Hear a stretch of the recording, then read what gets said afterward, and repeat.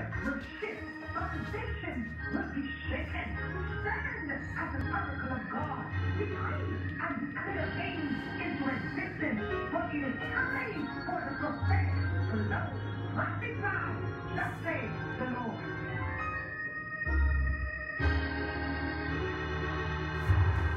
Welcome tonight. Oh, I thank God for you. I do appreciate each and every one of you.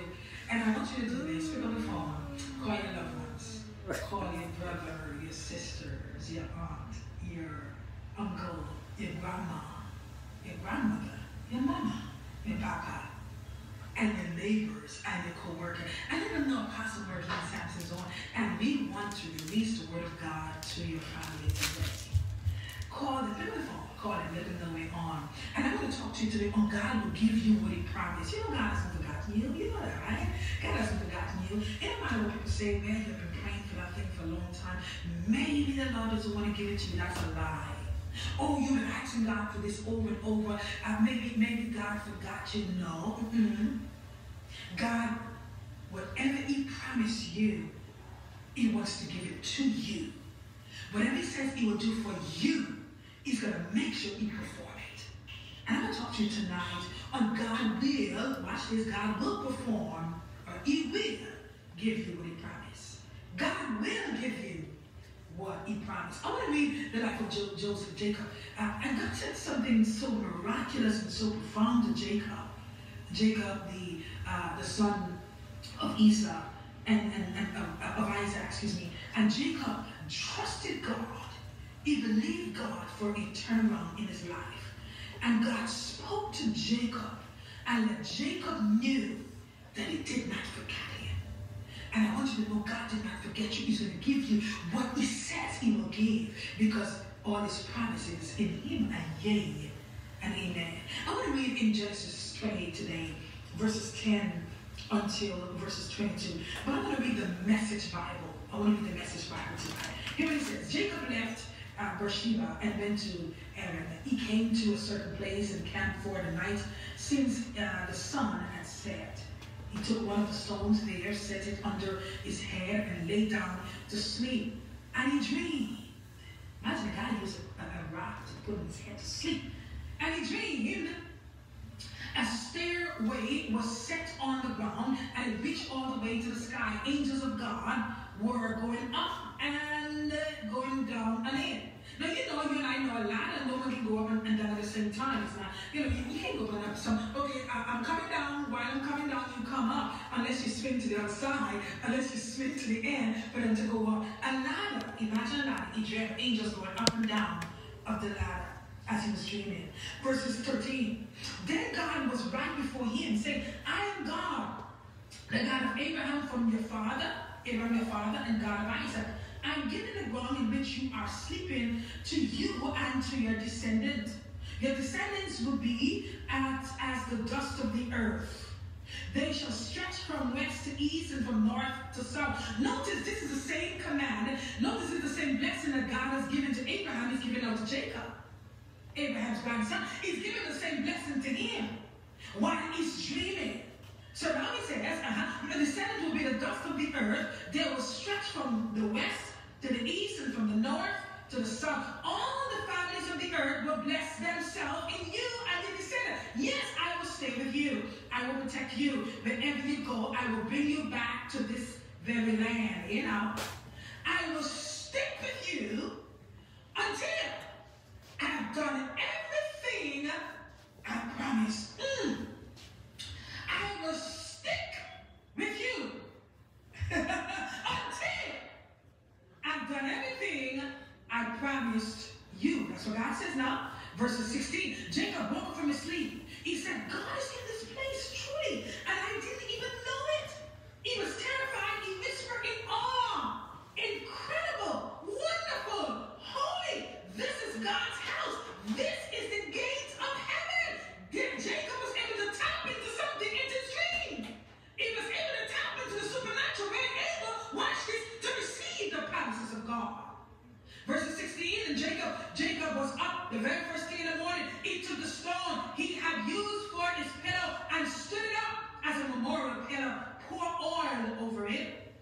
He christened the place place, Bethel, God's house, the name of the town, had been new until then. Jacob vowed, if God stand by me and protect me on this journey on which I am setting out, keep me in food and clothes and bring me back in one piece to my father's house, this God will be my God.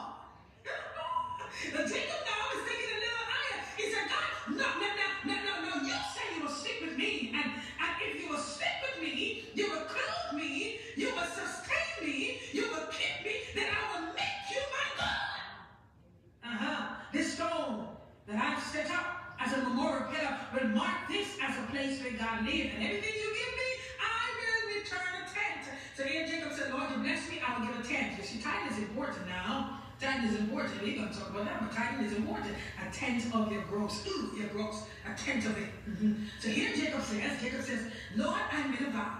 Now you have given me this prophetic thing in the dream. You said I will stick with you until I've done everything I promised you. I want you to know tonight, God will stick with you. God will keep you until He performs what He says He will perform for you. He will perform. What is the word promise? The word promise, the Hebrew word promise is gabar, which means to speak, command, propose, declare, appoint, to give, or a declaration or assurance that one will do a particular thing or a particular thing will happen. It also means assure someone that one will definitely do, give, or arrange something. It's a surety. It's a surety when something is promised, it means that it has to be done. And watch now, this is not a promise that you are making to God, but rather a promise that God is making to you.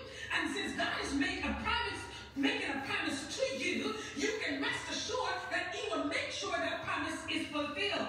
Because God has vowed by Himself with Himself. And since God made a vow to be with you, to sustain you, to supply for you, He cannot and He will not break that promise. And that's what God said to Jacob. Jacob, I will stick with you.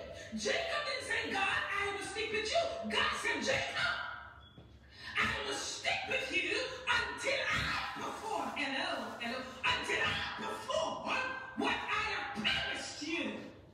And because God has made such a strong declaration, Jacob realized that he had to make sure, watch now, he don't make a vow. I said, God, okay, you made this vow, and now I will make a vow. As you continue to sustain me, clothe me, feed me, Lord, I will make you my God. Somebody make the Lord your God. Make the Lord your God. The Lord Jesus Christ, make Him your God tonight. So when something is promised, dabar, it means that it's a command. And a command by God cannot be broken. Command with man can break. When someone makes a vow with you, they can break. Hello? Your spouse said they will keep the vow, but then afterwards they broke the vow. But God will not. God will not break His vow. God will not destroy His promises. He will do exactly what He says He will do. Watch what He says in 2 Corinthians 1, 2, and 20 and 21. Watch what He says. For all the promises of God in Him are yea and amen. And unto the glory of God by us. All the promises in Him. God made a promise in Himself. God made a promise to you. God said, I will do this. God said, I will do that. God said, by your stripes He's healed. So He has made a promise that if you have sickness, you're healed. And you're not supposed to have sickness because He already took on the cross. He already went down in the grave and He rose again. All of the promises of God in Him. So God made a promise in Himself, not with man, not with His angels, not with nobody, but in Himself. So if God promises in Him are yea and amen, it means what God promised you are talking to, what God promised you, He will perform it. He will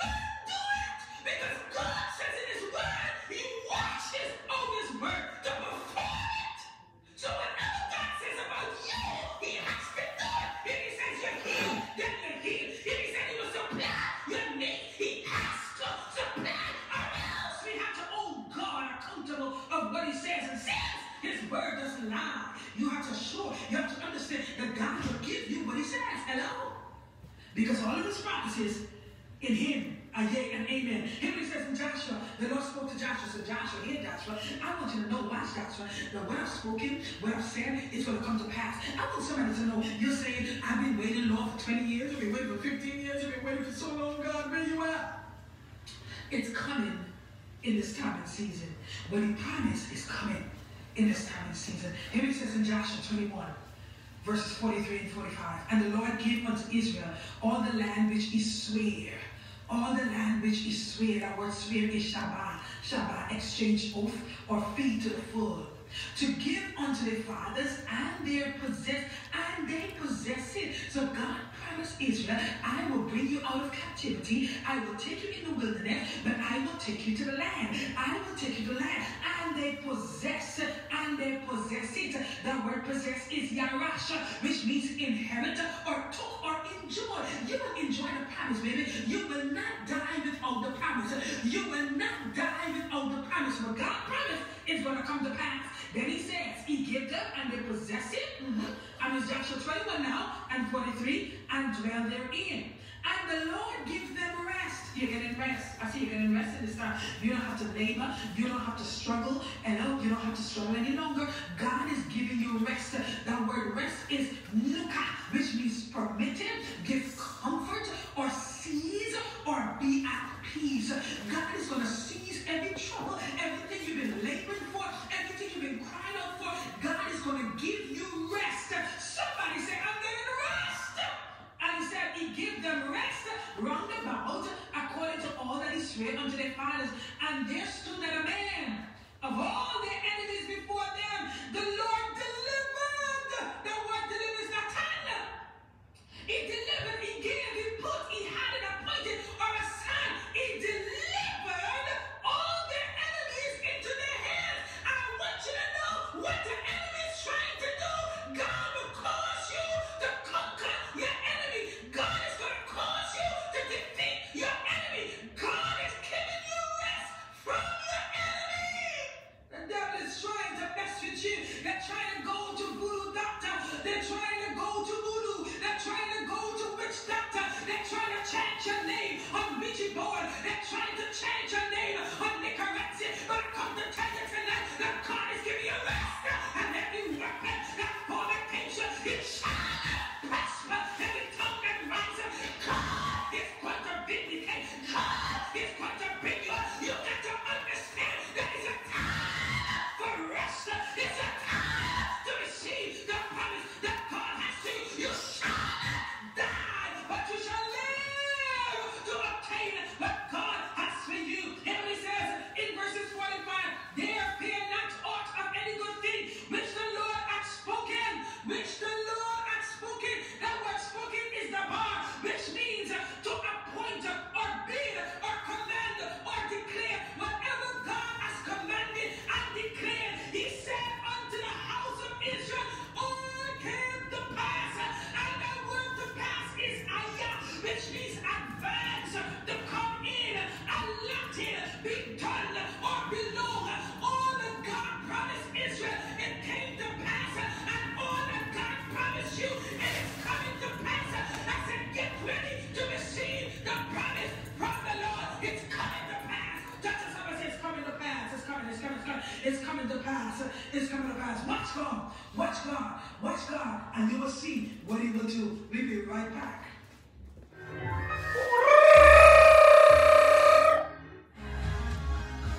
Request Apostle Murthlene A. Sampson prayer package. This prayer package will get you through your day. It contains one powerful prayer CD that includes more than 11 prayers that shift the atmosphere. A prayer book that has 31 types of prayer to start and end your day, as it brings supernatural breakthrough and immediate responses. Also, an anointed prayer cloth that brings healing to carry in your wallet. Plus, a prayer shawl to connect you with God's presence. Apostle Murthlene A. Sampson has laid hands and prayed over all of these products. A $225 value for your ministry gift of only $155 plus shipping and handling. Request this prayer package now for your ministry gift of only $155 online. www.murthlenesampson.org or call 411-8904. You can write to Apostle Murthlene A. Sampson to P.O. Box 301054, Brooklyn, New York 11230.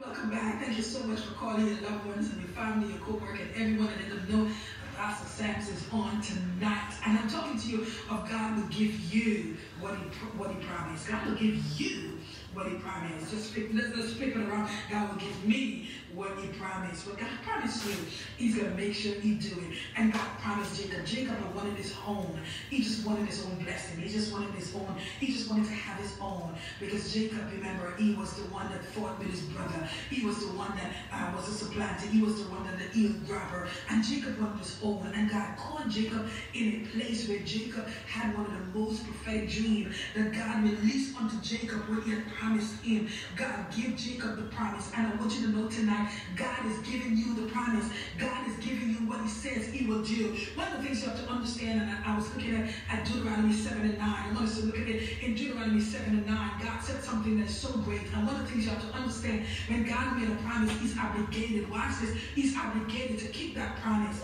And God was obligated to keep the promise that he made for the children of Israel, that he made with Abraham, Isaac, and Jacob. He was obligated. Whatever God says he will do in your life, you got to hold on to that and don't give up. You got to believe God and stand on his promises. The more you stand in the promises of God, you will see that God will do what he says. Because God says he's not a man he should lie, neither the son of man that he should repent. And if God has spoken something about you, for you, and he will do to you and for you, you can rest assured that he will make sure it comes to pass. We find in Deuteronomy 7 and 9, he says, no. That word know is yada, which means appointed or acknowledge or acquainted or bring. Know, know therefore that the Lord thy God, he is God. He is God. So you got to know that you know for yourself. Have an encounter with God for yourself. Have a relationship with God for yourself. So he said, know that therefore that the Lord thy God, he is God. Know him for yourself. Have that relationship with God for yourself. Not only know God for yourself, that he is faithful, the faithful God which keepeth covenant. God is faithful. He's faithful. And that word faithful is aman, which means to preserve, or it means to conform, or to support, or believe, or put your trust in. Know that God, he is faithful, the faithful God, which keepeth. Watch that, which keepeth. The word keepeth, shamar, like shamar anointed. Keepeth, shamar, watch, preserve, to keep, bodyguard. God keepeth, he keepeth, shamar, he watch, he bodyguard, or he preserve his covenant and mercy with them that love him and keep his commandments to 1,000 generations. So because God has spoken, he has sworn, and he sworn about the covenant that he says he will keep, he has to keep it.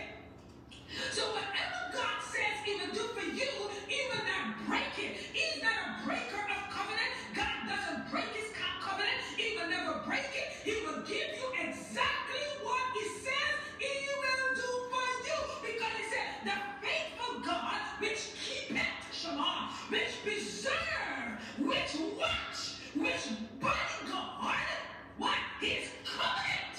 And the covenant of God that God makes will never be broken. Because what? His word is already signed and sealed. And he cannot take back his word. Whatever he says in his word about you, it kept to, it must come to pass. Because he already has his signature in the word. And since his signature is in the word, he spoke it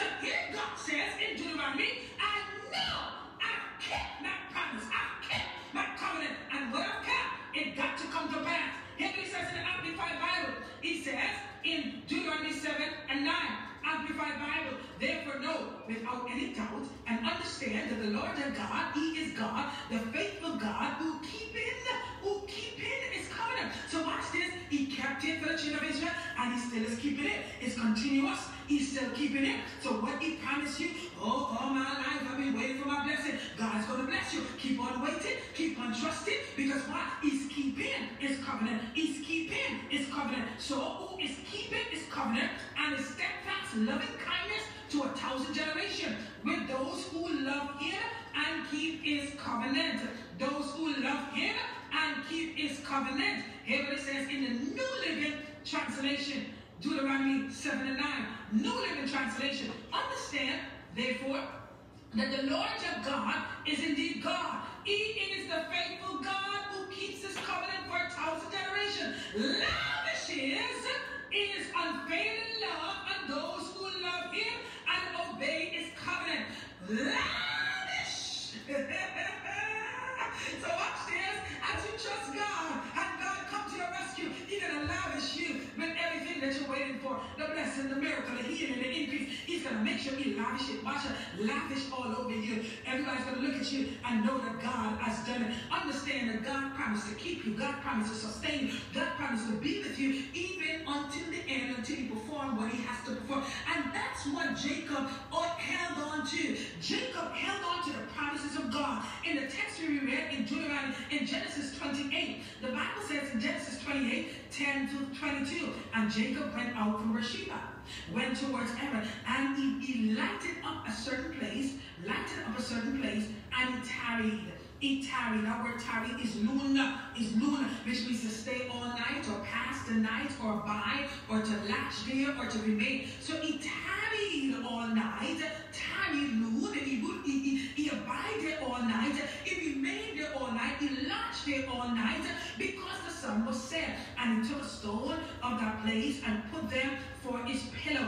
Now Jacob had a pillow, and the pillow was a stone, and he took that stone and he began to sleep. Now you know, some of us, we can't sleep with no stone on our head, or our head start hurting. But God was doing something miraculous, because remember, the rock is Jesus Christ. So he put his head up on the rock. He put his head up on the rock. He took the stone, put it on his head, put his head on it. He put his head on the rock which is Jesus. And then he began to sleep. And while Jacob was sleeping, here the Lord began to speak to Jacob in a dream. He began to give him prophetic dream. I say to some of you in the season and time that God will allow you to walk in a prophetic realm. That God will cause some of you, watch now, to move in realms that you never moved in before. I declare and decree that some of you will have prophetic dreams. I declare that some of you will walk into new realm with God that will blow even your loved one's mind, will blow even your friend's mind. God is going to shift you into realm.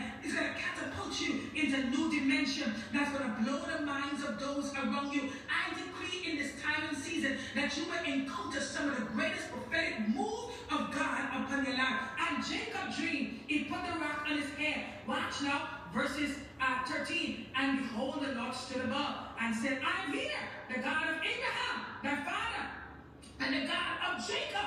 And the land wherein thou liest, to thee will I give thee, and to thy seed. Here God is now pronouncing a different blessing upon Jacob. The same blessing he gave to Abraham. And then he says, and thy seed shall be as the dust of the earth, and shall spread abroad to the west, and to the east, and to the north, and to the south. And in thee, in all thy seed, shall all earth be blessed. Watch now. And behold, Jacob, I'm with you. Verses 15. God is with you. Jacob, I'm with you. I'm with you. I'm with you, Jacob. I will keep you. Come on, somebody. God is keeping you. Shamar. He's gonna bodyguard you. He's gonna sustain you. I will keep thee in all thy places where thou go, and will bring thee, I will bring thee again into the land. For I will not leave thee until I've done what I've spoken. Until I've done, the word done is asa, accomplished, make, do.